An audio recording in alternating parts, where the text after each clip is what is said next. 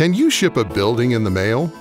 100 years ago, penny-pinching bankers did just that. In Utah's Uinta Basin, early settlers founded the Bank of Vernal that eventually outgrew its original headquarters. The new building required 80,000 bricks, which would cost 4 times their worth to ship by freight wagon 175 miles from Salt Lake City. With a little research, it was discovered that Vernal was in a separate postal zone. This allowed a 50-pound package from Salt Lake City to be shipped for just 52 cents.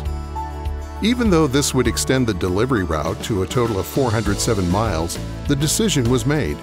Each brick was individually packaged, stamped, and mailed in 50-pound bundles. Everything was on schedule for time, but eventually bricks began piling up in Mac, Colorado, which was a 4-day journey to Vernal. A worried postmaster telegraphed Washington, D.C. for help. The U.S. Postal Service immediately changed regulations, imposing a limit on the weight of its daily shipments, but the rules never applied to the bricks that were already en route to Vernal. The building that became known as the Parcel Post Bank was completed in 1917. Bank of Vernal became Zions Bank in 1974. Today, community banking in eastern Utah remains as solid as this famous building.